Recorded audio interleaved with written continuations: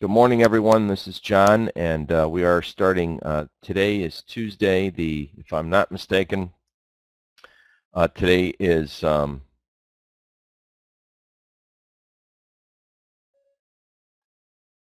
oops. Let me double check this here. Hold on a second. The record button did not start.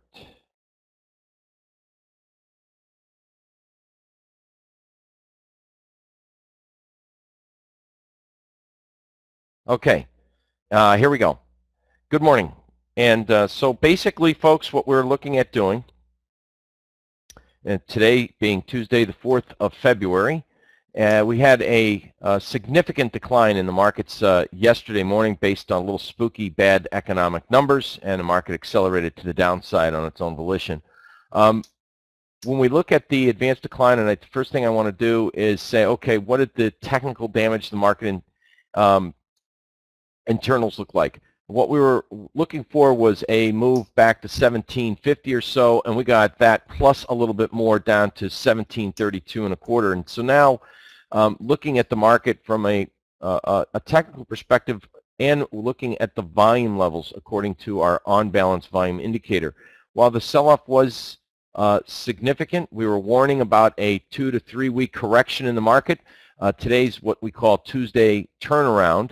And when we take a look at from a level from with the market internals advanced decline, we see we definitely have a potential for divergence in the market right now brewing. We have lower lows in price, but not in the advanced decline reading. So this, to me, could be a temporary short-term bottom in the market. The next level of major support would have been this old high, this old low,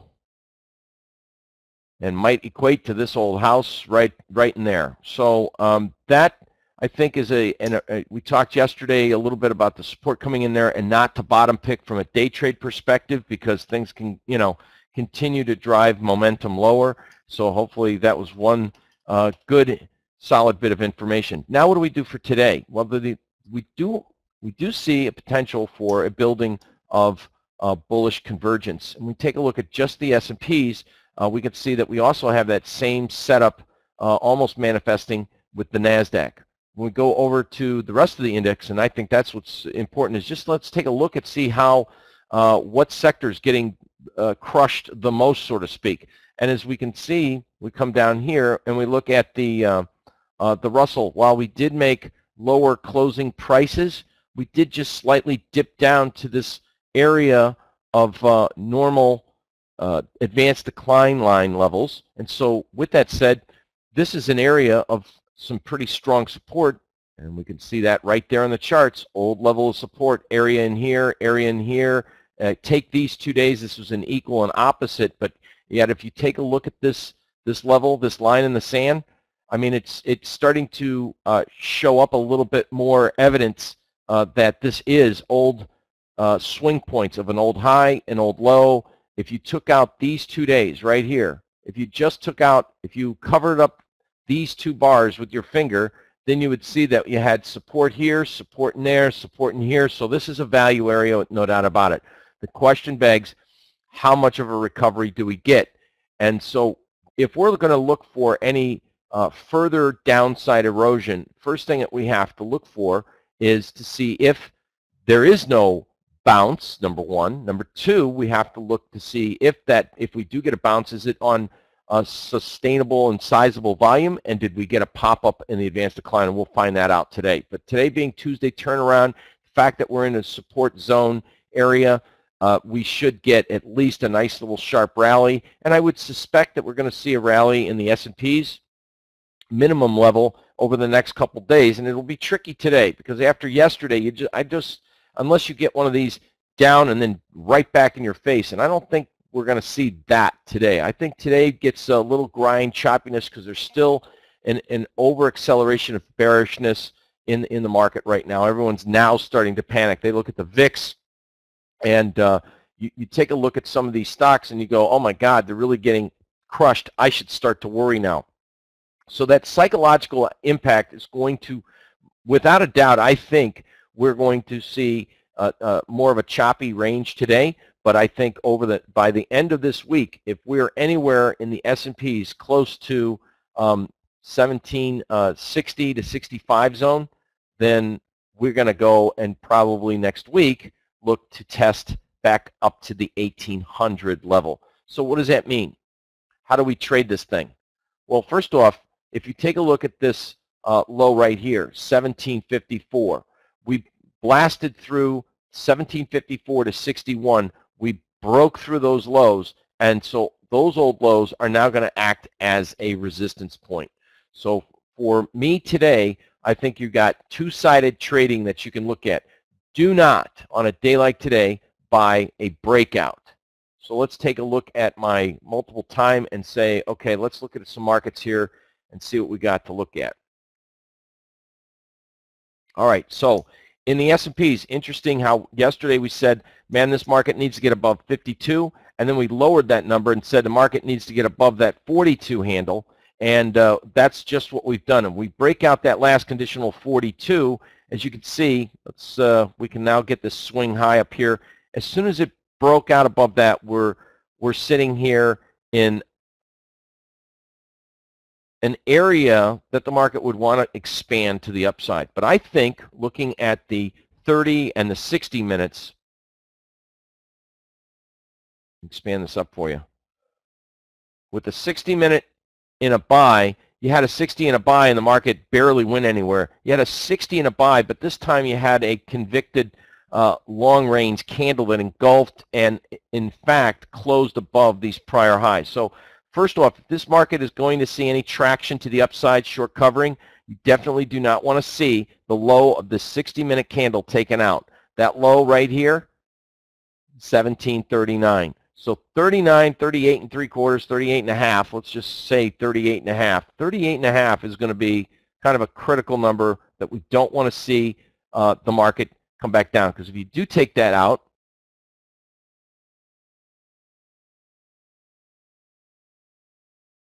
over time, if you just ran, it's kind of like a coincidental effect between a trend line against these lows. That would be one trend line there against the major lows, and this would be kind of like a trend line against the average of the lows. So if we come over here, you notice that in time, if you break 1739, you're going to start to break some moving average levels. So I think personally the market chops around a little bit and stays in a range, and my belief is that the range is going to be somewhere around like in this area for the rest of the day. I could be wrong, but I think that this, there's always that chance of being wrong.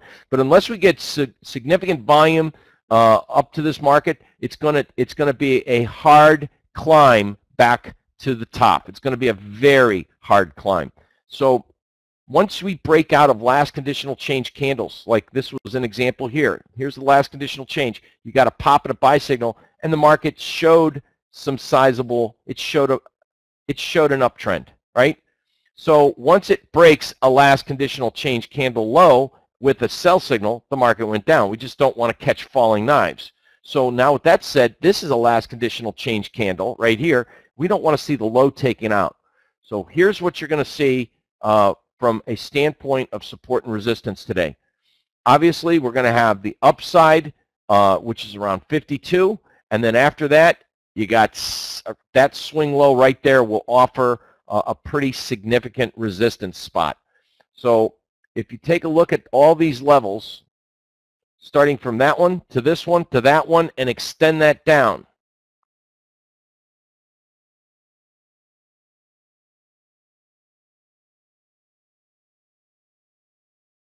in time today, this is going to be your overhead resistance. So it starts at about 57 up to 61, that zone of resistance, 57 to 61.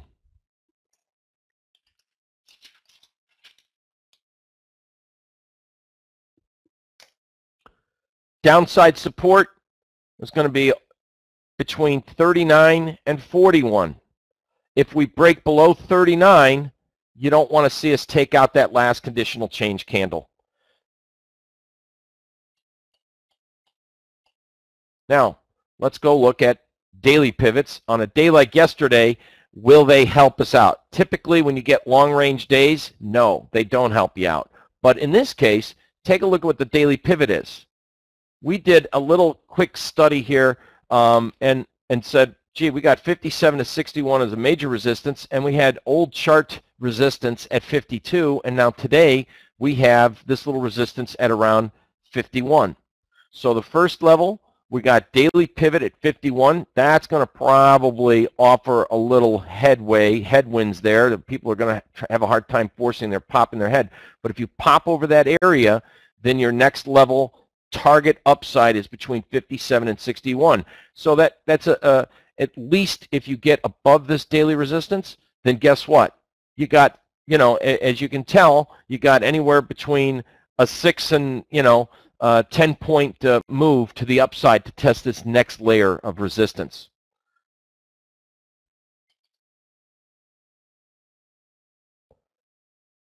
What else do we look at? Well, coincidentally, let's heighten our awareness to these lows that I drew in. I said between 57 and 61. Interesting, we have a blue moving average with a value at 62.5. So look at 62.5 in time, that moving average, it will move lower. So you're going to have a moving average, which has nothing to do with these three lows. You have a moving average and these three lows all converging at about this level right in here. That's where you could see there's going to be some overhead resistance. So if you do get a pop in the market and you catch a good setup to get long, then you want to watch for that overhead resistance to be a target area for an upside stall. In other words, the market gets there, it'll probably stall. Now, going forward for the rest of this week, we now have a new last conditional change candle, and it's 1783 3/4, and it was yet the high, which is above yesterday's high, and both moving averages. So from a standpoint, is this market going to turn? I think stochastics came from an overbought to an oversold territory. B, we got to see if we're going to get an upturn in the market. But more importantly, look what this green line is. That's our monthly pivot support. So I think the market's going to stall in here. We got more today. I'm more of a buyer than a seller as long as we hold above that 39 level. Based on the market internals, the advanced decline analysis, based on the monthly pivot support, and the fact that we did take out that 30-minute last conditional change, I'm more prone to be on the long side today, now that the smoke has kind of cleared. All right, so there's areas that we want to focus in on for the ES today. And now let me go over to crude oil.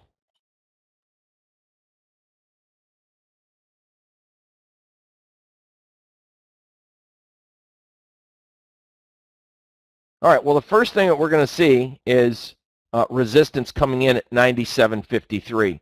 This is a 60-minute chart. The daily chart looks, it's not giving me a whole lot of information here. We're still in a buy signal. We're in a seasonally strong period of time, and we're in kind of a choppy range. We have overhead resistance at the daily moving averages, and we have a daily pivot resistance and a 3-period pivot point resistance at 97.51. So I would share with you 97, let's call it 97.50 area. 97.50, we would look for shorter term sell signals, a low closed doji, something of that nature up near that resistance point. If we blast through, and here's the next key, you see this was a PPS sell signal. It's also a last conditional change. In addition, if you take a look at a trend line, if this resistance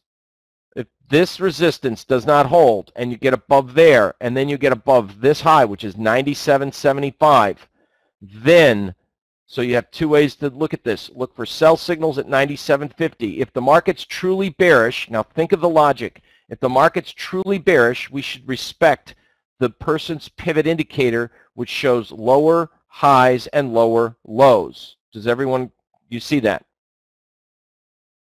All right. Now, if the market's going to be truly respecting this little downtrend, we should not take out that last conditional change candle, because if we do take out this resistance and that downtrend line, and we take out 97.75, that level right in here, now we've got a higher high, and the odds favor the fact you'll probably go back once you break out of that level to test right into this zone in here, which is around 98.25, 98.25, something like that. So that's about a 50-cent move there. We should respect, if the market's truly bearish, overhead resistance, so watch for short-term sell signals up against that. The first test of resistance generally gives you a decent setup, okay?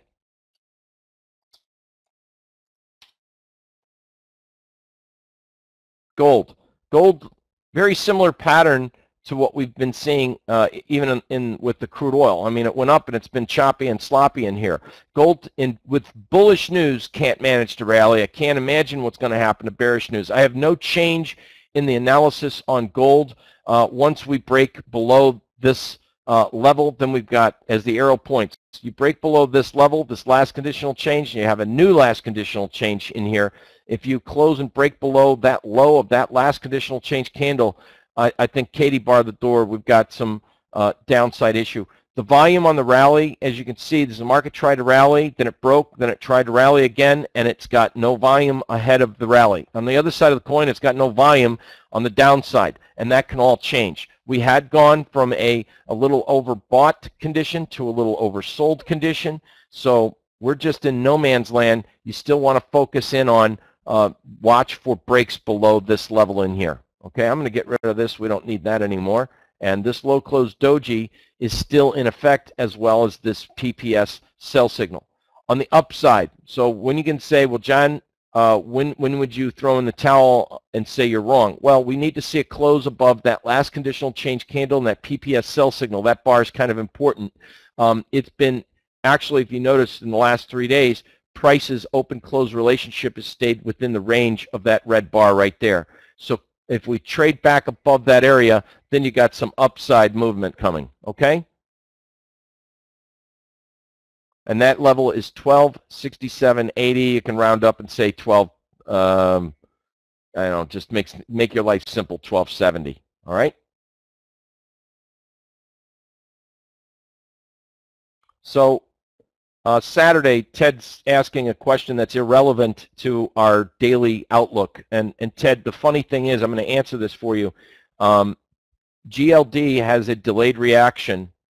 It has a seasonal weakness at the end of the month, not the beginning of the month. It has a delayed reaction. So you should, if we get the recording, Ted, take the time to watch Saturday's event, because we went through a nice little, I don't know if you were there, but we went through a really nice example of where gold peaks out, but the miners tend to follow later, okay? And it's the same thing with the seasonal buy. Gold tends to bottom out in July, and the gold miners catch up to it in August. So there's about a month lag time between the turnaround from gold prices to GLD or GDX, okay?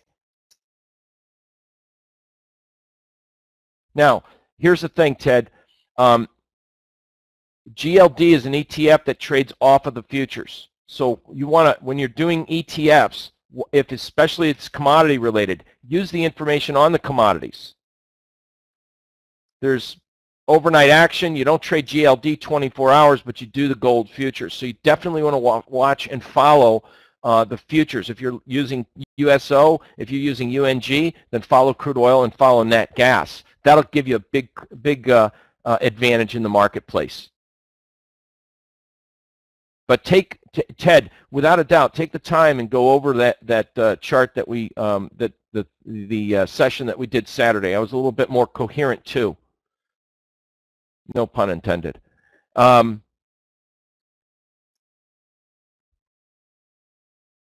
right, so now let me move over here real quick, because this is kind of exciting. We did a nice little relative strength. Let's hurry, because we're running out of time. Too much to talk about.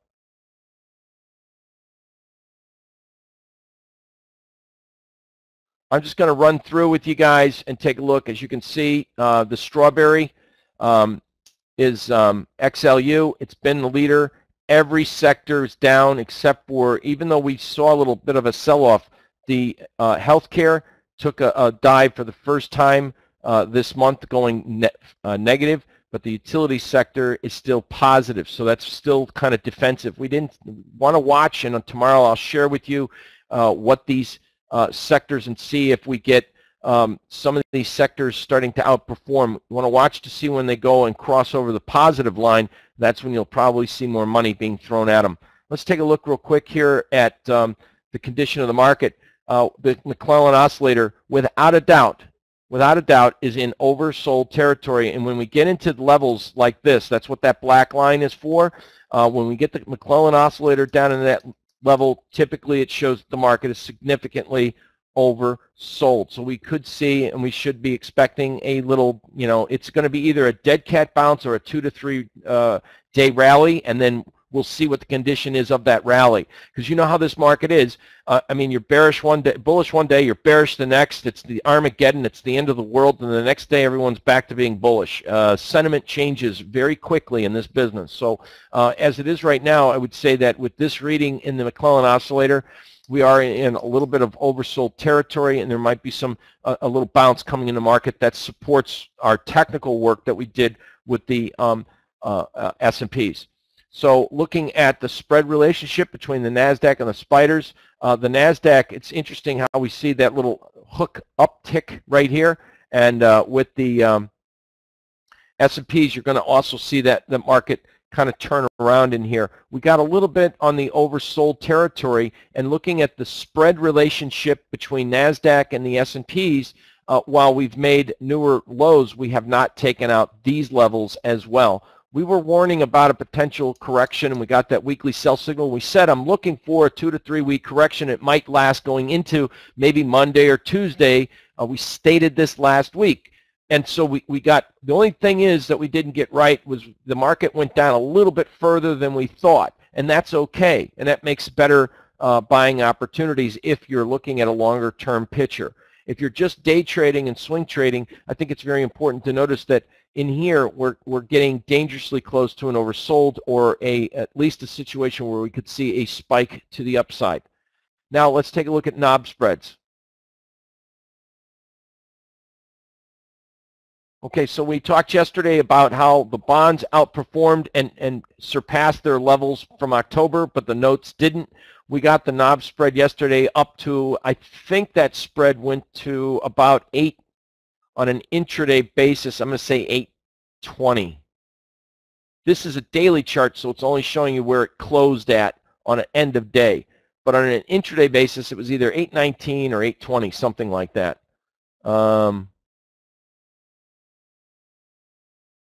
There we go, 819, and now we're at 807. So someone had asked me yesterday, would I be selling futures? And if you sold futures, you took probably more heat on the trade. If you sell the knob spread, you take less heat on the trade. You have less inherent risk overnight. And yeah, while your profit, remember, if you got into this thing, and I'm sure some people did jump into it, even though we were talking about it as far as a professional who would scale into a trade here. If you even did take that trade, let me tell you something. Comfortably, yeah, you would have made more money in the bonds. Bonds are trading at 34.10, but you had, a lot of risk that you could see for the bonds with that leverage versus looking at a controlled, contained move, and the knob spread still offered, a decent little move. I mean, every tick is $31.25. So now what am I looking for in the knob spread? I think in here, the market very nicely has showed its hands. We did some good analysis, and again, we were looking for this level to hold on what I want to see. So now we have a new level, and we've got our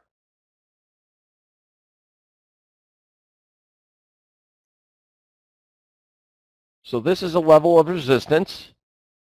What I want to see now on a either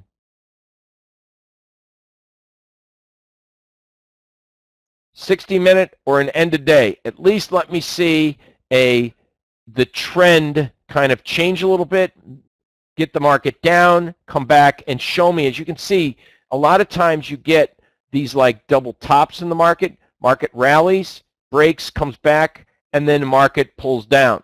So I want to see a kind of a double top in the market over time, significant time, and then I'll be looking at that spread. There's a lot of room to the downside in this spread. Trust me on this one, all right? And I think right now it's definitely showing its hand as it's weakening as equities will rise. So just like the chart I shared with you guys, when the Dow goes down, the bonds go up. When the bonds go, when the bonds go down, stocks go up. So the knob spread is still one that I'm looking at actively as well for this week. So I'll be looking at that, and I'd say, you know, you could look at a 60-minute chart, and that's a very good time frame for looking at a knob spread. Another time frame that you'd want to look at is half a day, which if it's an 8-hour trading day, more or less, you're talking a 240-minute chart. And as you can see with the 240-minute chart, we have a significant trend here. So the trend is up. So what I want to see is a double top in the market over time, or a trend line break and get this thing, you know, where we can make a nice little move. So this is, as you can see, the knob spread is a very nice trade. It's a very tradable vehicle, and it's going to be, it's not, I guess you could day trade it or overnight trade it, but it's more of a swing position trade vehicle. So going over real quick for scanning and planning. Let's take a look at a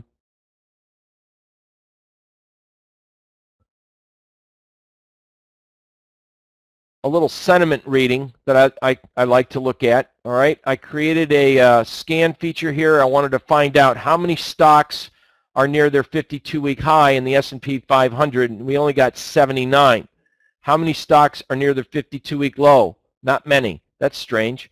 How many stocks are above their 10-day moving average? 60.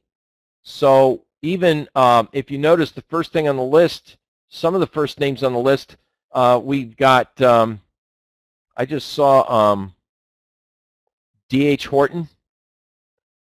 We talked about Pulte Home Group the other day. Anyway, let me get back to the builders in just a second. How about above the 20? 80 stocks. Above the 50. Interesting. 124 stocks are still above their 50-day moving average.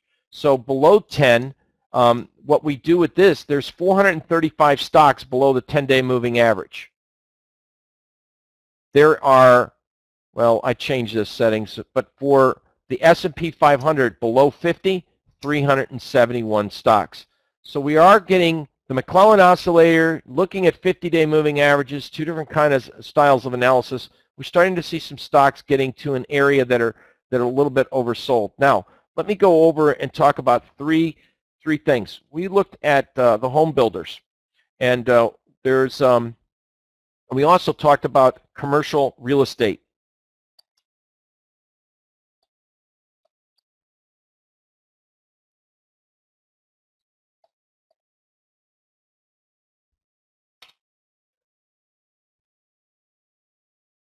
So let's take a technical look. This is the IYR. All right, this is the real estate ETF. And as you can see, it is trying to do maybe a longer term bottom. And as we talked yesterday, what's interesting here is on a monthly basis, some people might suggest that this could be a shoulder, head, shoulder. If it's a failed head and shoulder, it's a continuation pattern. So we also had a monthly high close doji in the IYR. So on a longer term outlook, the real estate investment ETF is looking fairly bullish as long as we hold, again, this level, which is around 62, $2 in here. So we want to watch the IYR. One other one I want to pay attention to is MORT. So I don't know what the, you know, as far as the mortgage, now this is a newer ETF, so we don't have a lot of history in here, right? But I wanted to look at the kind of the trending, and I want to see if this market truly is bearish, then at the overall stock market, if we are coming to a crash, then what would be the first sector to go would be mortgage and real estate. And so looking at this weekly chart, as long as we are holding above last week's lows, we've got a consecutive series of higher lows. It's not going anywhere, but it's not falling either. Last but not least is the ITB. and looking at the ITB, which is the actual home builder ETF, man, I mean, that's kind of holding up fairly well in light of yesterday's and this whole last week's decline in the market. So there is some pockets of strength in the market, and I wouldn't be all that negative and looking for the crash of the new millennium. So we'll be paying attention to the stock market and its market internals in certain sectors to see if we can get some unhidden strengths and some areas of trading opportunities there. All right, so that concludes today's planning and scanning. We're going to be watching the IYR, the MORT, and the ITB. We want to look at the home builders and mortgage REITs. We want to look at the real estate investment trusts, and utilities are still strong. We will go over on a daily basis what sectors to see if we get a sector rotational shift in the market. As it is right now, I don't see inherent overall weakness that tells me to Katie, bar the door, we're going down, it's Armageddon in the financial markets. So I do not see that quite yet. With that said, I hope you found today's information useful and helpful, and we'll